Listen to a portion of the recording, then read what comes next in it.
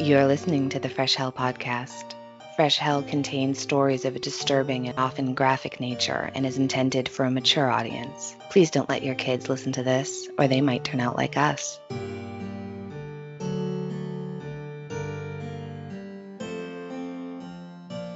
Hi, I'm Annie from the US. And I'm Johanna from Austria, and you are listening to your favorite international podcast. Award-winning international podcast. How long can we keep milking this? I think like 1 or 2 weeks more, and then it gets a little sad. Okay. Thank you so much for stopping by for yet another episode of The Freshest of Hells. And as always, we'd like to thank our new patron this week, Junior Roebuck. Thank you so much. Thank you. I would just like to add, if you are a member of the murder tier and haven't received your pin yet, please contact us via Patreon. There is absolutely no way for us to know if they arrive safely, and we depend on you contacting us in case you're still waiting for yours. Yes, and I've just mailed out a batch, so some of you will be getting them soon. I would say if you don't get a pin in the next week or so, give us a shout out and just let us know. Yes. And also, quick reminder, please email us your spooky, creepy, bizarre, interesting, paranormal stories for our annual Halloween special. And you can send those stories to freshhellpodcast@gmail.com. Yes, and please, if you have sent us your story last year already, but we didn't read it in the 2020 episode, feel free to send it again, because I know we had like 2 listeners, I think, who sent their stories a little bit too late, and I wanted to file them for this year, but somehow I'm a horrible slob when it comes to our inbox. Hello, 267 unread messages. I'm just kidding. It's just much like higher, 60 unread much messages. higher than that. I really fear I've deleted some messages, so sorry. Please send them again. Yeah, you have our mailbox so organized, but I don't understand the system, so I'm afraid to touch anything. It's really sad, y'all. She just forwards me things, and then I have special folders that I go into, but otherwise I'm just afraid to touch anything. Slowly turning into my parents. But yeah, we're both really behind in the emailing, and we're very sorry. We're going to get to it all, we promise.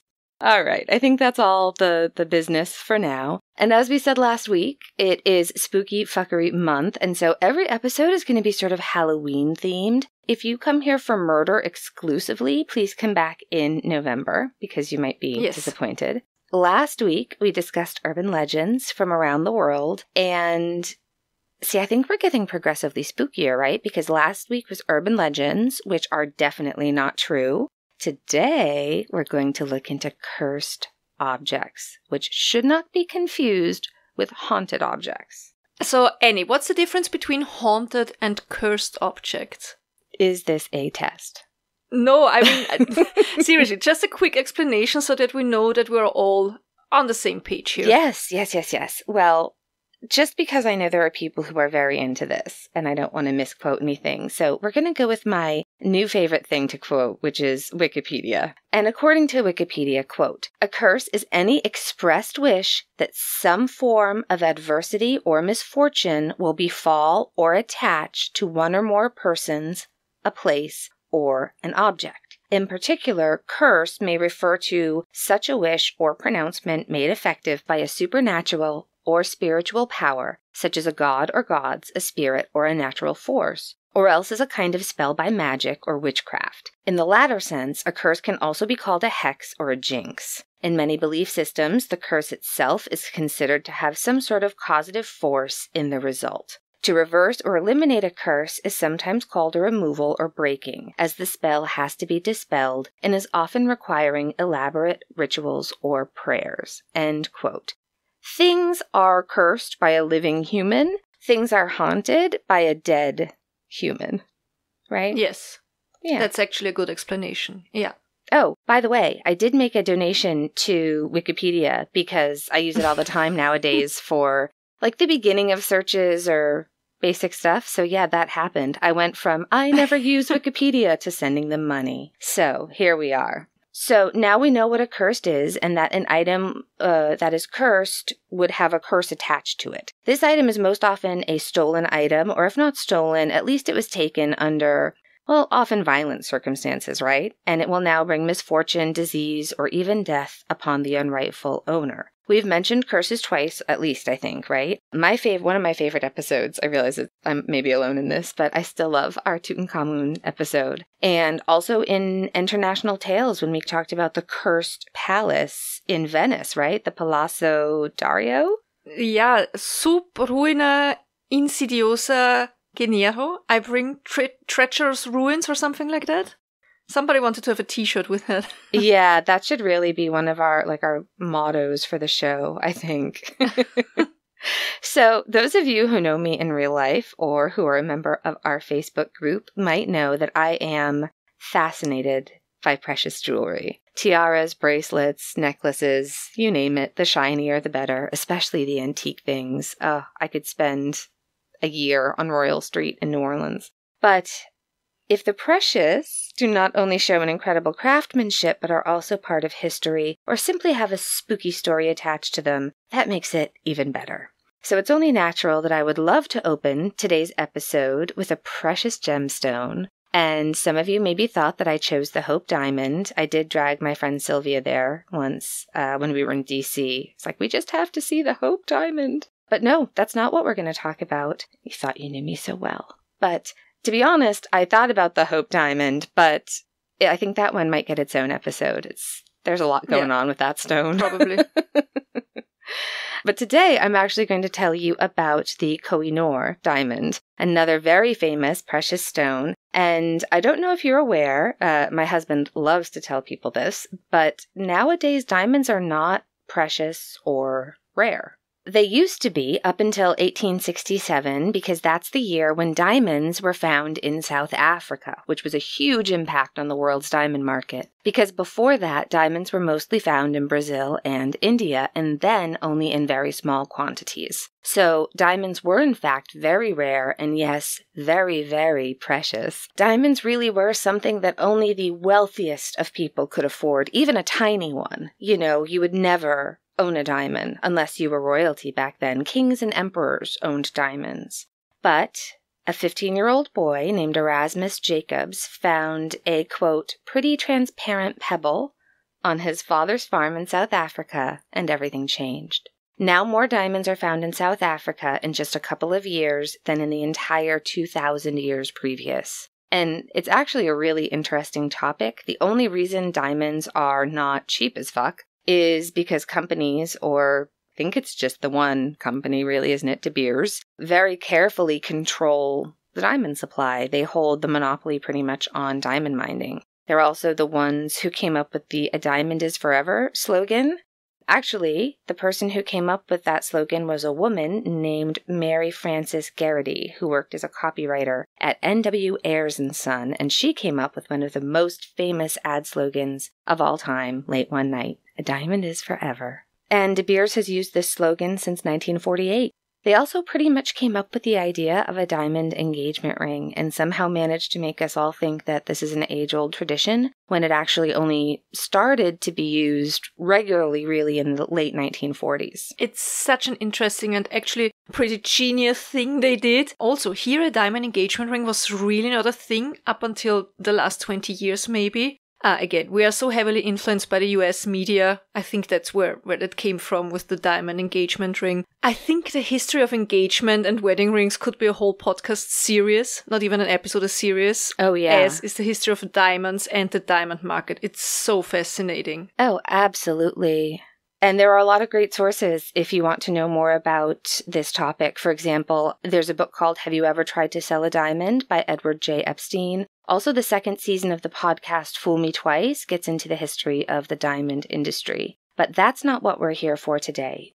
We want to talk about cursed objects, and the Koh-i-Noor is the first one. And the reason I digressed a little bit is the fact that this diamond was mined in India way before South African diamond fever. So, this comes from worldhistory.org, and they say, quote, "The Koh-i-Noor diamond, also the Koh-i-Noor or the Koh-i-Noor, and I may have that all wrong, but that's my best attempt, is one of the largest and most famous cut diamonds in the world. It was most likely found in southern India between 1100 and 1300. The name of the stone is Persian, meaning mountain of light, and refers to its astounding size, originally 186 carats. Today, it's 105.6. In its long history, the stone has changed hands many times, almost always into the possession of male rulers. Like many large gemstones, the Koh-i-Noor has acquired a reputation of mystery, curses, and bad luck. End quote. All right, now we are talking. Mystery, curses, and my favorite, bad luck. This diamond is the oldest still existing in a we still know where it is kind of way in the world. And over the centuries, many, many rulers were in possession of this gemstone. And it seems that the jewel did indeed bring misfortune and even death to its owner. But only the male ones. Legend has it that in India, the diamond came with a warning, quote, "He who owns this diamond will own the world, but will also know all of its misfortunes. Only God or woman can wear it with impunity." I mean, that's a really great curse. And the diamond really saw many rulers die an untimely death, and even empires fell, ceasing to exist. Here are some of those empires that failed, and again, apologies for the fact that all of these pronunciations are probably going to be wrong. The Kingdom of Golconda, which is, I guess its current day is the state of Telangana, India. The Khilji Empire, the Tughlaq Empire, the Lodi Empire, the Mughal Empire, Maratha Empire, the Kingdom of Persia, got that one, the Durrani Empire, the Afghan Khanate, the Sikh Empire, and all of them just fell apart just at the time that their ruler owned the Koh-i-Noor. In 1849, the 11-year-old Maharaja of Punjab was handing over the Koh-i-Noor to Queen Victoria. The handover of this stone, considered the most valuable object of the Indian subcontinent at the time, was even part of the Treaty of Lahore. One passage read, quote, "The gem called the Koh-i-Noor, which was taken from Shah Suja ul Mulk by Maharaja Runjit Singh, shall be surrendered by the Maharaja of Lahore to the Queen of England." End quote. The loot was then sent to Great Britain on a ship called the HMS Medea. Now, this ship seems to have been extremely unlucky. Once that precious, sparkly cargo was brought on board in the shape of an iron chest, locked with 4 different keys. First, the crew was plagued with, well, the plague, the Black Death. I mean, there's a reason we use that term with things, don't we? And then it almost sank when it was attacked by an enemy ship. And then before they arrived in Portsmouth, they even had to endure a typhoon. That's a lot for one ship, and I think we can almost hear the collective sigh of relief once the Koh-i-Noor was taken off that ship. In London, it was showcased at the Great Exposition in 1851. So many people stood in line to see the famous diamond to then ooh and ah at the symbol of Britain's imperial and colonial grip on the world. The arrival of the Koh-i-Noor ignited an explosion of, quote, I'm doing like finger quotes, cursed Indian gemstone literature, and the possible curse of the Mountain of Light was heavily debated. Some were absolutely certain that the stone was in fact cursed and dangerous to men only, so it was great luck that Great Britain was ruled by Queen Victoria. Others were sure that it was all just scary stories, but on the contrary, many aristocrats even believed that the diamond was not cursed, it was actually a bearer of good luck. Prince Albert had the diamond recut into the shape that reflected the light and made it look more impressive, even if that meant that the stone lost almost half of its weight. It's incredible. Also, the sparkle that diamonds give off is called scintillation.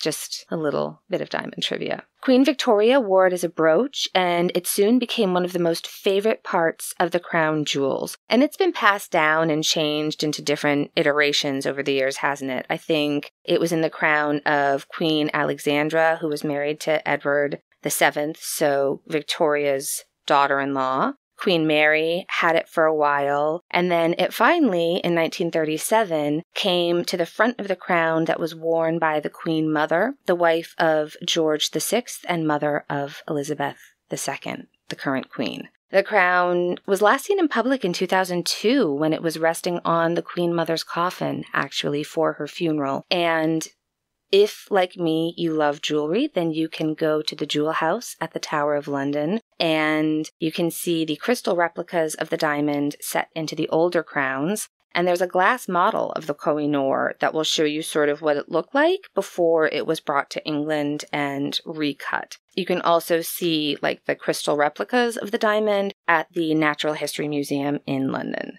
It's a pretty impressive stone. The real question, though, is the stone actually cursed? And in a Smithsonian article, I read a quote by Richard Curran, and it goes like this, quote, "According to Richard Curran, Smithsonian's first distinguished scholar and ambassador at large, as well as the author of Hope Diamond, The Legendary History of a Cursed Gem, part of the reason these gemstones came to be perceived as cursed is because of how they were gained. Quote, when the powerful take things from the less powerful, the powerless don't have much to do except curse the powerful," quote, Curran says. And I think, honestly, there's probably something to that. I think so, too. Okay, so this diamond is thousands of years old. I mean, he was found 2,000 years ago, and many people owned it already. Many powerful rulers in often unsafe times, times of war or times of intrigues, for example. So I think it's obvious that many owners of the stone would die a horrible, untimely death. I would actually be surprised if we wouldn't find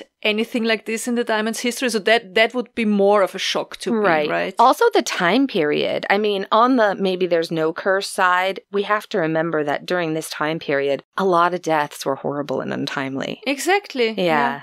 People weren't dying comfortably in their beds.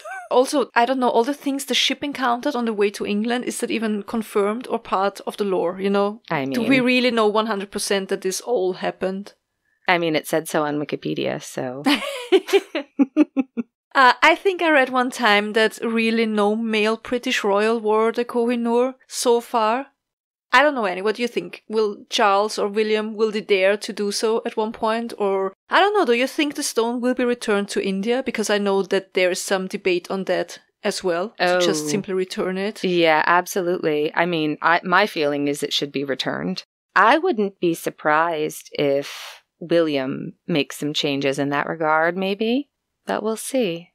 I wish that all of the museums, I mean, I know it would be a logistical nightmare, but I really wish that all of the natural history museums around the world, for example, would constantly rotate and swap exhibits. Oh, that would be great, yeah. Wouldn't it be amazing? Yeah, everybody could have access to all the things and see it. Yeah, wouldn't that be awesome? I do think that the part about the powerful taking things, especially gemstones or artifacts, and therefore the powerless cursing the powerful, I think there really is something to it. Mm-hmm. I really think that's something to think about, actually. And I think that's the reason why there exist so many cursed jewels. Yeah. Right? Yeah. Another one that comes to my mind that is barely talked about is the Regent diamond, which is another Indian mined diamond that was actually set in the handle of Napoleon's sword. And it can be seen nowadays at the Louvre. Yep. So that's interesting. But I'd say enough of gemstones for now. I would like to tell you about the curse of Uluru, or how you might know it, Ayers Rock.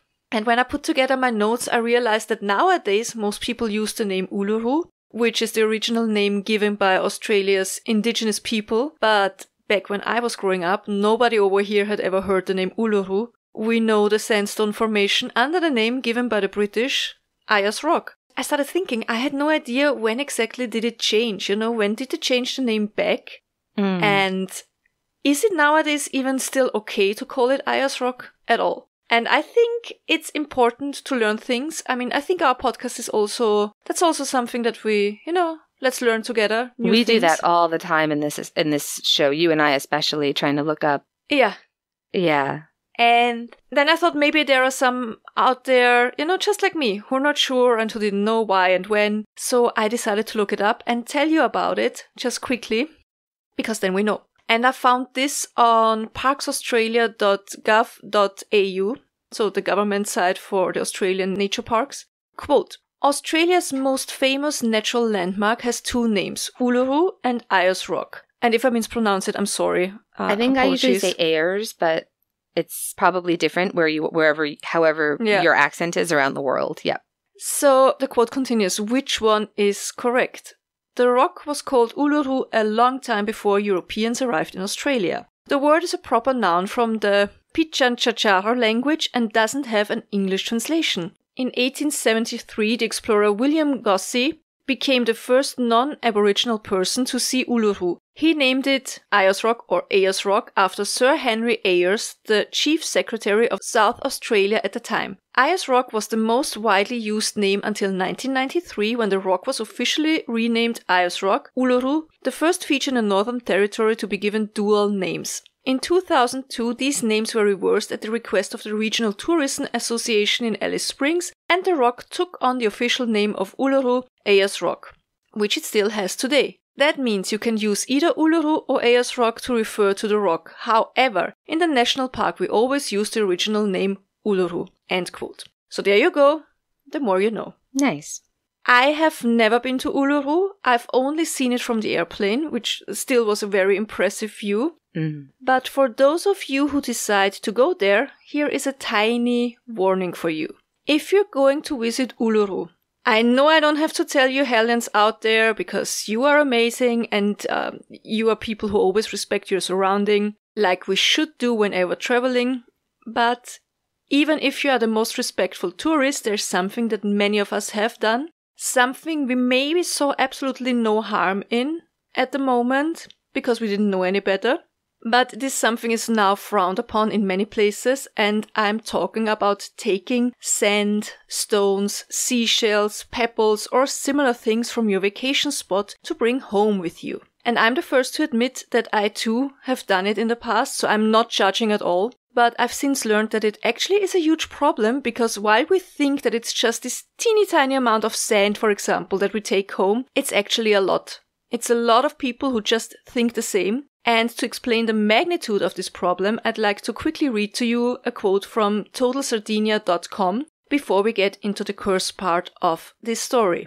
Quote, "The idea behind this project came after reading a newspaper article that said that if you put together all the sand from bottles found during luggage checks in just one summer, in just one airport in Sardinia, you would get several tons of sand stolen from local beaches. Not just sand, shells, pebbles, rocks, minerals and fossils are also taken away from the Sardinian beaches. And these figures don't take into account sand bottles that could be found in other airports or ports where there are limited security checks in place for cars and ships, and no scanners are used. This means that cars are probably the place where the most items are taken away." End quote.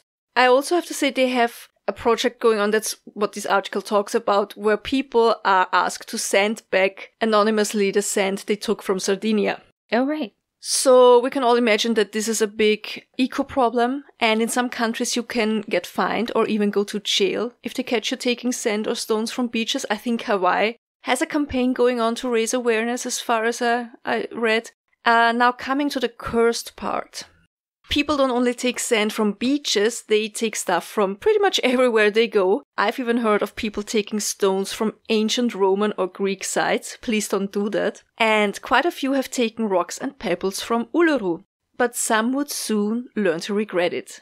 And not because they got caught. Many visitors, once they returned home, would experience, let's just call it, a series of unfortunate events.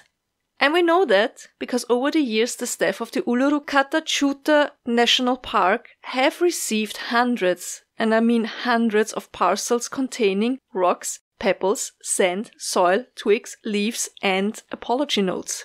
And in those letters the people described that they wanted to return the things they had taken from the land, not only because they felt deep regret, but also they hoped that the curse they felt was on them ever since they took the objects would be lifted. So for example, one tourist wrote, quote, "When I received the rock, I was so worried that I want to return it as soon as possible. In just 1 week, my brother broke up with his girlfriend, my father went to hospital and he will do heart surgery on the 20th of January. Anyway, I just want to return the rock to its rightful place and say goodbye to the bad luck." End quote. That guy just sounds like a quitter. I mean, that's just like a Wednesday in October in my life. Okay. Another one said, Quote, on my trip home, my car was attacked by kangaroos. Annie, you would love that, right? Why does this never happen to me? Seriously, why? My car was attacked by kangaroos. Then it broke down. And all of the photos from my trip mysteriously vanished from my phone. End quote. Really? I think probably you did something to annoy the kangaroos, who then broke your car. I wouldn't start a fight with a kangaroo. They can be really scary. They're terrifying. I love them, but they're terrifying. In fact, the park rangers have received so many packages over the years that they even have a name for them. They call them sorry rocks. Sorry rocks. And as nice as it is to get the stuff back, there's a problem. The thing is, they are not only overwhelmed by the sheer amount of packages, but they also don't know where exactly this specific stone or this pebble, where did they come from? Where did the people take them? Yeah. As far as I understand, it's not so good to just put them wherever, because the ecosystem is very fragile, apparently. So what they do is they place these sorry rocks in a special neutral area, and then they only use them when they find an area with lots of erosion going on. Right. Sorry, the sorry rocks is making me laugh so hard. I just keep imagining, like, this has never happened to me, but if you are one of these people in a very, very wealthy relationship and your partner buys you jewelry when you're mad at them, I hope you start calling them sorry rocks. It's a different kind of sorry rock. Please. Yeah, but do you think that travelers do get cursed by taking something from Uluru? Well, I should preface this by admitting, maybe, I collect sand. I have like a tablespoon or two of sand in little bottles from beaches I've been all over the world. But some of them I bought because some places, like I know Bermuda, people always want the pink sand, and there are schools, residential schools for children and adults with various challenges. And that's one of the things that they do to raise money is they bottle sand and sell it. So sometimes you can get your sand on the up and up. I don't know if I could quit. I'm the worst, God. I used to collect more rocks when I did mosaics as a hobby, but I still love sea glass. Is there a sea glass curse? Probably is. I think it's a really good campaign for preserving places of extraordinary, natural beauty. I also know there's a really serious issue of people walking on Uluru. It seems like everyone has said, like, from the beginning, please don't walk on it. It's extremely disrespectful. Yeah. It would be like walking all over somebody's altar, right? It's just incredibly rude. But people wouldn't stop, and so they've now had to stop anybody from getting close enough to even attempt it. You know what I mean? I think those people should be more worried about a curse than, like, a random kid who maybe put a pebble. I think intent matters. Does that make sense? It probably does, yeah. Yeah. I'm open to it being cursed, absolutely. But I think that whoever cursed it would understand someone being malicious or just not caring. Yeah. Versus just a whoops kind of situation. I think the best advice to not get cursed or fined or go to jail is, I think we all know that saying, take only photos, leave only footprints whenever you're visiting a nature site, right? Agreed. Oh, what about pine cones? What if you were in Lake Tahoe, allegedly, and you walked down to the lake, and on the road, like where cars were, there were a couple of huge pine cones. Are they? Never mind, I don't want to know. I'm just going to keep my haunted pine cones. It's fine. Okay. What is next? Ooh, speaking of roads, it's a car. Smooth. That was smooth. Right? Thank you. I'm an award-winning professional.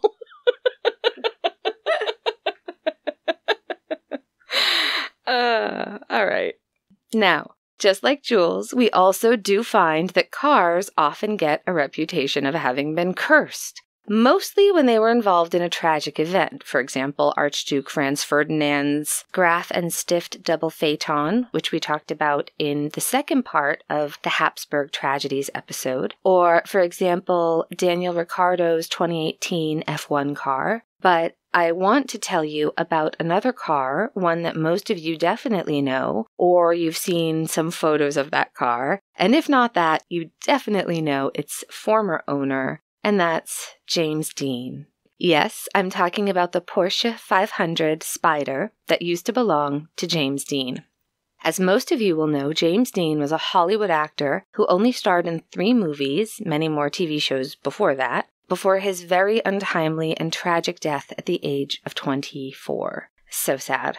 Now, James Dean was a car aficionado. He loved to own fast cars and motorcycles, and he loved to race them. And so one day, he bought a 1955 Porsche 550 Spyder, one of less than 100 that were produced from 1953 to 1955. And people who were interested in buying one of these cars had to be put on a very long waiting list and to just hope that they would even be able to get one. You know, they had to keep their cool and hope for the best. But, of course, if you are James Dean, you shouldn't have any trouble purchasing such a rare car, and he probably jumped right to the top of that waiting list, because that publicity, right? I mean, come on. And for all of you car lovers out there, I know several of you personally, so here we go. This is from supercars.net. Quote, "At the 1953 Paris Motor Show, everyone got a first glimpse of the production-worthy 550. Its simplistic lines, scant interior, tiny windscreen, and purposeful engineering left little doubt toward the intended nature of the car. It was a refined, lightweight, and agile race car meant to outclass the heavier, less forward-thinking competition, and it worked. The 550 was built around a simple tubular ladder chassis covered by a taut aluminum body refined by Ermin Komenda from the early prototypes.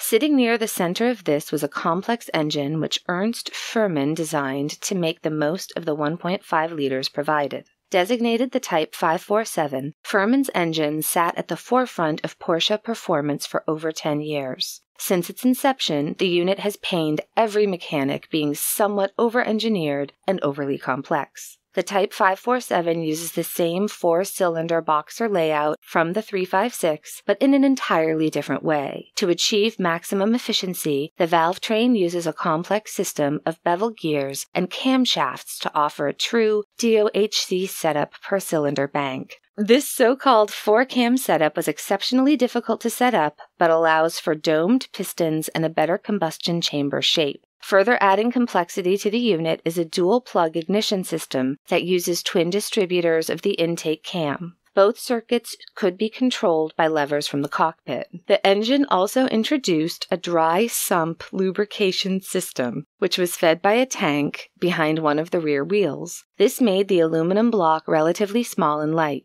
The engine gets its name from the distinctive double-sided cooling fan surrounded by an elegant shroud." End quote.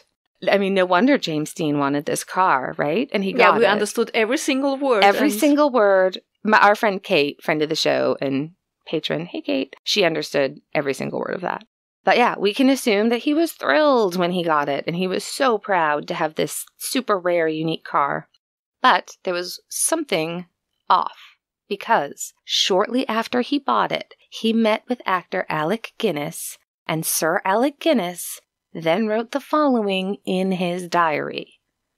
Quote, "The sports car looked sinister to me, exhausted, hungry, feeling a little ill-tempered in spite of Dean's kindness. I heard myself saying in a voice I could hardly recognize as my own, 'Please never get in it. If you get in that car, you will be found dead in it by this time next week.'" End quote. Jesus, man, that's heavy. Yeah, nowadays, at age 42, I would probably get a bad feeling if Sir Alec Guinness told me that my car will kill me. Right? But at 24, I think I would have laughed it off, probably. I don't know. I mean, he wasn't Obi-Wan yet, so if Obi-Wan Kenobi tells you to do anything, you just do it, right? But back then, he was just Sir Alec Guinness. I don't know. I think he wasn't even Sir Alec Guinness back then, Not right? yet. No, I don't think so. He was just Alec. He was just that nice young man with the handsome voice. Pretty eyes. I think this is a great place to pause for a quick word by our sponsor, Best Fiends. I have to tell you about Best Fiends, the fun puzzle game you can play on your phone or tablet. I love it because it's the perfect break from my true crime research. The puzzles are a fun challenge, but it's a casual game, so it doesn't stress me out, which is perfect these days because we're all a little stressed out. I love that there's always something new going on, whether it's a new challenge, fun monthly event, or just new levels. If you're bored with the same old puzzle games, then this is the game for you. It's just so much more than your average mobile puzzle game. The makers of Best Fiends have created a whole world right on my phone. It's bright and fun and colorful with great graphics, and there's a story about all these adorable characters. Trust me, you don't want to miss out on this game. So join me and millions of other people who are already playing this fun puzzle game. Download Best Fiends for free on the Apple App Store or Google Play today. That's Friends without the R, Best Fiends. So yeah, James Dean, he's a 24-year-old superstar who, you know, had loads of experience racing cars. And at 24, you think you're invincible. And he laughed it off, right? Unfortunately, 1 week later, on the 30th of September, 1955, James Dean died in a car crash in his beloved Porsche 550 Spider that he had nicknamed Little Bastard. And what happened was he was driving the car down Route 466, which is now California State Route 46, and his mechanic, Rolf Wulterich, was sitting in the passenger seat next to him. The plan was for James Dean to get to know the car before he would actually participate in a race with it, which makes sense. Smart. Yep. So that day, he had already received speeding tickets for going too fast with the car. He was going 85 miles an hour, which is 137 kilometers an hour near Shalom, California, when a young student in a Ford Tudor made a sudden turn. And even though James Dean tried to use a racing maneuver called sidestepping to avoid the crash, he just couldn't. There wasn't enough time for him to properly react. It was an almost full frontal crash, and the Ford was catapulted 40 feet or 12 meters down the opposite lane of the road. Even though James Dean was not killed by the impact and people rushed to help him, there was even a nurse on site, but he was declared dead on arrival at Paso Robles War Memorial Hospital. Rolf Wulterich miraculously survived the crash with just a broken collarbone, and the student in the Ford was also just very lightly injured. The car, Little Bastard, was pretty much totaled, but nevertheless, it was bought by a man named Dr. William Eschrich, who found it in a salvage yard. He bought it to use parts of the car in his own race car, a Lotus 9. Whatever he didn't need, he gave to his friend and fellow racer, Dr. Troy McHenry. Eschrich crashed his Lotus in 1956 during the Pomona sports car races. He survived. His friend McHenry wasn't so lucky. He crashed his car in the same race and died from his injuries. What was left of James Dean's Porsche was sold to George Barris, who at first planned to rebuild it, which proved an impossible task. So he sent the mangled car on a tour. It was exhibited at car shows, movie theaters, and many other venues before it was put in storage in early 1959. Only a couple of weeks later, March 1959, the car caught fire, and nobody really knows why. The good news was it didn't suffer a lot of damage. Just the 2 tires that were left on the car had melted a little bit. And the other weird thing, the Spider was stored with many other vehicles, but the fire didn't spread at all. No other damage was reported, which is a little weird. Wait, why were there only 2 tires left on the car? Like the other 2 tires were destroyed in the accident, or how do I have to? I do think that they got pretty much destroyed in the accident, but I guess that when they did put the car on display on these different events, they probably maybe put new tires on. At least that's what I think, because we know that 2 tires melted and 2 tires were sold to a man who put them on his car. So who puts tires from a totally totaled car on his car, right? I don't... Yeah, that really doesn't sound too safe. The tire thing is confusing. Yeah. And yeah, the man who bought the 2 tires, so apparently he was driving his car when, wouldn't you know it, both tires blew out at the exact same time and the car veered off the road. How accurate do you think? That story is told all the time, but is it true? Like, is it verifiable? I think it's... Or is it lore? I think that's lore. Yeah, like, honestly, it doesn't make too much sense to me. I know. It's a cool story, but... It's a great story. Could be true, maybe. I mean, I guess like last week, it was definitely not true. This week, there's a lot of maybe trues, which is like, it just makes it a little scarier, because maybe it did. I mean, I can imagine like, hey, I bought the tires from James Dean car, I gotta put it on my car. I can see that happen. Yes. But... I could also see tires. I mean, tires can be expensive, so the car was pretty new, so the tires, in theory, should have been fine if they were inspected. I mean... Yeah, but... Yeah.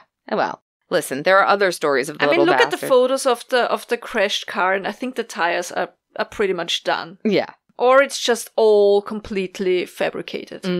That would also make sense. Yep. Who can say? But there are other stories of Little Bastard. One time it fell off a display, hitting a bystander, and apparently it broke their hip.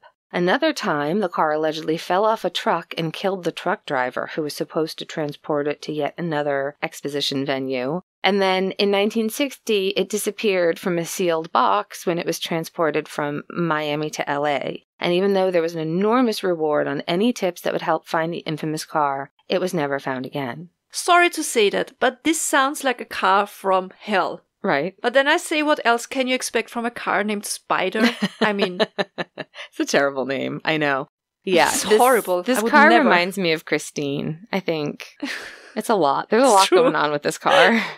It's a lot. It's a whole lot of accidents and incidents for one small car. I mean, even taking into account that this is a race car and that its parts were sold to some racers, and racers have a higher probability of car accidents during races, I guess. But still, it's a whole lot of fucked up things happening around this car. It's too much. You don't want to read that Carfax report. Do you have Carfax over there? There's like this, it's this company where you can search the VIN number of a car and it'll tell you all the reported accidents that it's been involved in. But it's always like, check the Carfax, but I just keep We don't have that here. Yeah. Do you think it's easy to get insurance for that car? I don't know. It's gone now. I don't know. I didn't like that car one bit. That car it reminded me of, I had a car once that was terrible. We'll have to do a Patreon once and talk about the cars we've owned because it's pretty funny. But this car can fuck right off. Like, seriously. Yeah, this car is a nightmare. Alright, so we had a cursed gem. I think it's pretty easy for me to avoid owning a cursed piece of jewelry. That makes one of us. I mean, I have a lot of antique jewelry. It's not particularly expensive, but I love old jewelry. So the odds that something maybe is a little cursy, I'm just saying maybe. Then we had cursed rocks. We can also avoid those if we're mindful. A cursed car. I don't know. I doubt my Skoda station wagon is cursed. It's actually a lovely and very reliable car. But what about cursed furniture? I think we considered President Lincoln's chair to be haunted, if I remember correctly, but I don't think we talked about a cursed piece of furniture, because there's a difference, as you said in the beginning. That's right. And that's why I'd like to end the episode with a cursed chair. Thomas Busby's stoop chair, or the chair of death. Oh, it's so creepy. Chair of death. I'm ready. It was in 1702 when in North Yorkshire, a man named Thomas Busby brutally murdered his father-in-law with a hammer. Now, what had happened? Thomas Busby had once met a woman named Elizabeth, and the two fell in love, and the two married. But Thomas would often fight with his father-in-law. One day, Thomas returned home after a night out with his friends, and he was stinking drunk, completely wasted. He enters his home and finds his father-in-law sitting in his, that's Thomas, favorite chair. And a nice chair that was, carved from fine oak. Thomas Busby didn't want his father-in-law in his house, and he sure as hell didn't want him sitting in his nice chair. Well, he should have licked it then. Is that just my sister and I? We literally used to lick this chair that was like the comfortable chair. Okay. Did you never lick things to claim them? I feel like I mentioned this to Paul once and he looked at me like I was completely insane. I don't know. I grew up the first 11 years of my life of course. Yeah, of course, of only course. Child. Yeah. Yeah, we're 2 years apart and I didn't have to lick things. Yeah. we used to lick things to claim them as our own.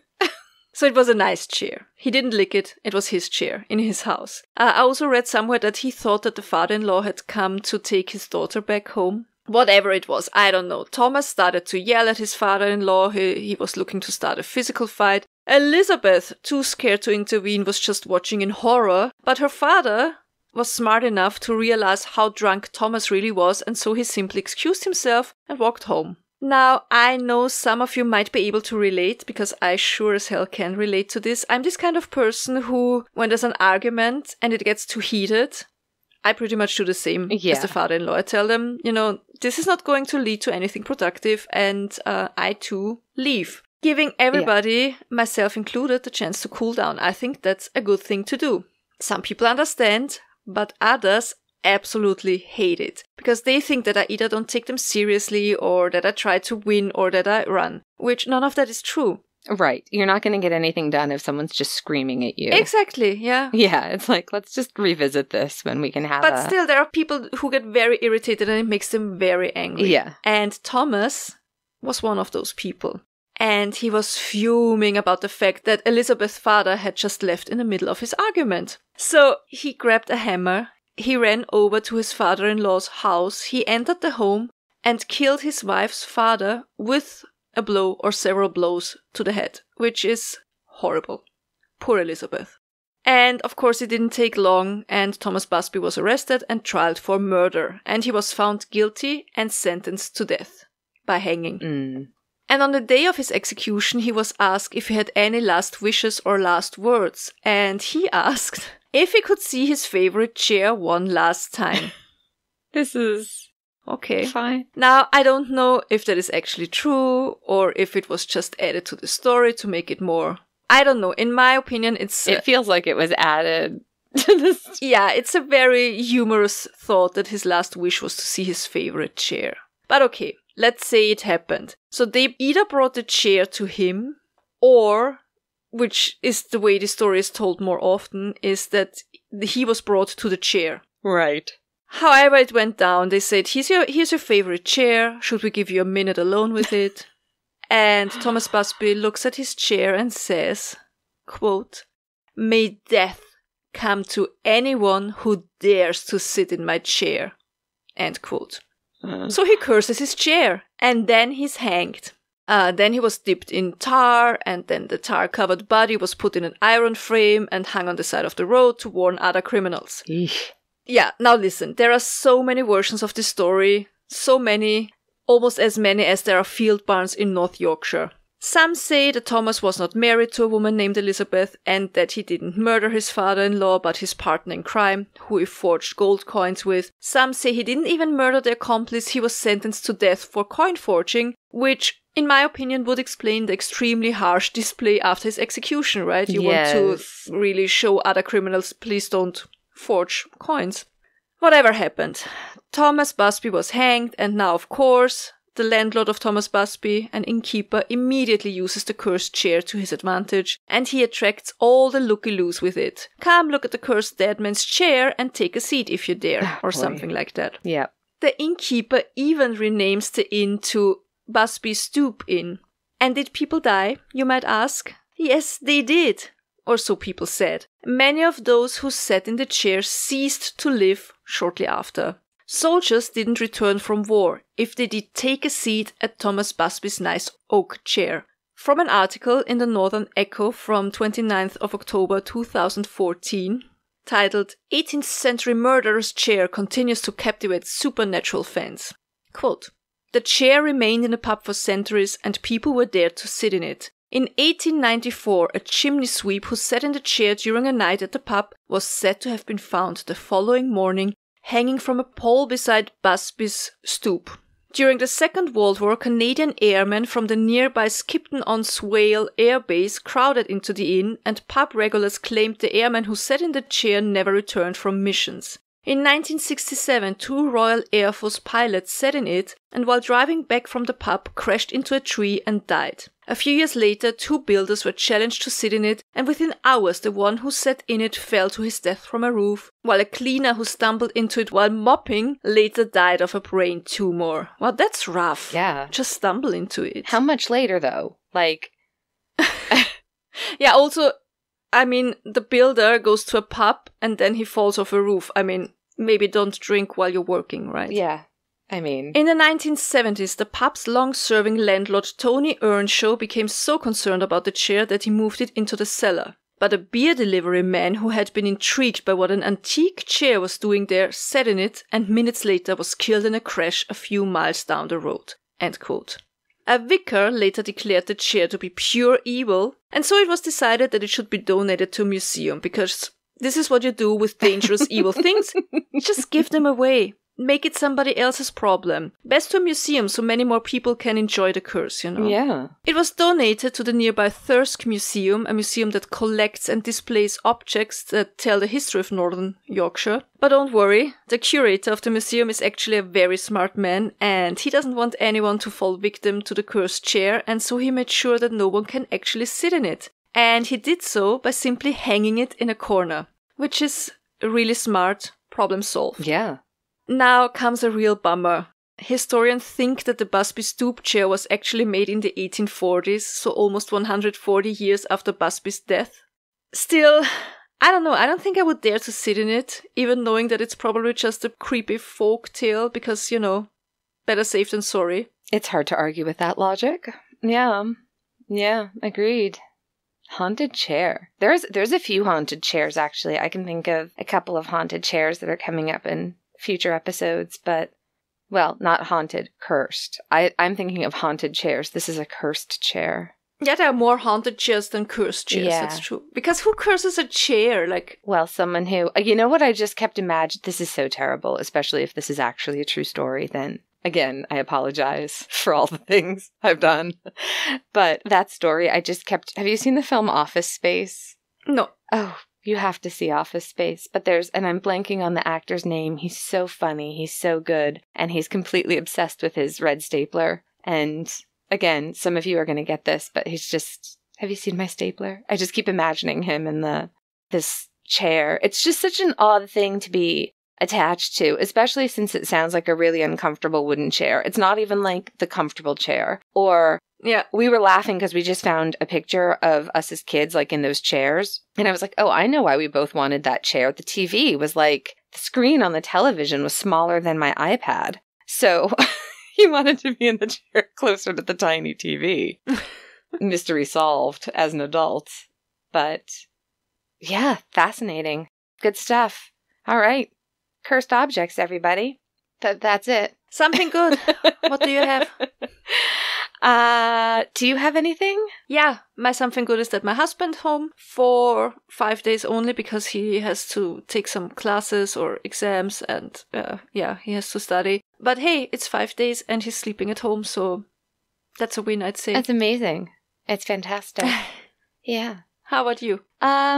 Yeah, my sister is visiting this week, so we are going to be getting together with some friends, I think, at some point, and we're going out later on today to pick out pumpkins and finally get some porch flowers out. I wasn't able to manage them all spring or summer, but it's fall, and I've finally got it together enough to get some mums while they're 50% off, because they're all almost dead. Oh, I mean well. But yeah, no, it's going to be good. If you enjoyed our show, we would be so grateful if you would leave us a rating and review if you have the time. It really does help other people find our podcast. You can find information on where to buy our merchandise, how to get in touch with us, our email, P.O. box, all of that stuff you can find at our webpage, which is freshhellpodcast@gmail.com. And... is that all the business? Don't forget to send us your Halloween stories. Yes, please. Also, don't forget to tell your pets that we said hi. The pretty ones, the lovely ones, the cute ones, the ugly ones, the foldable ones, the big ones, the small ones, the annoying ones. Foldable ones. All of the pets. People in the Facebook group know what I'm talking about. It was International Day of the Dog, apparently, and thanks for all the lovely, lovely photos of your dogs that you posted. They are so precious. All of your pets are, and you have to cuddle them, treat them nicely, with respect, give them lots of treats, but make sure that they eat healthy otherwise.